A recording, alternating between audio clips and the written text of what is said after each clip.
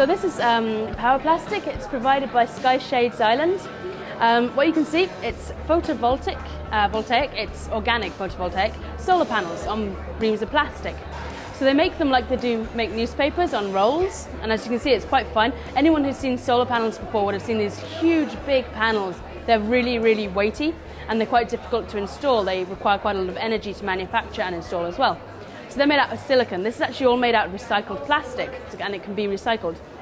There's plenty of implications for this product. They've joined up with a team called Textronics, making bags and fashion accessories.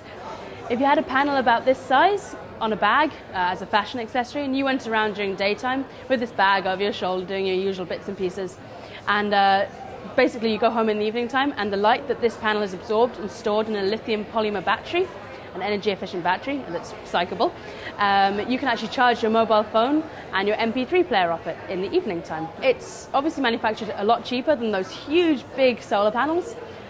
The big solar panels as well, you can't fit that many of them onto a roof of an average building because of the weight. This stuff, you can increase the energy output by folding it over, by layering it up. So if you see a big silicon solar panel, it utilizes about 16% of the light energy that hits it, converting that energy into electricity. This, unfortunately, utilizes about 6% of the light energy that hits it. However, if you fold it up, you should be able to get a higher percentage. It's also a lot more portable and requires less energy to make it, therefore it's quite economically viable.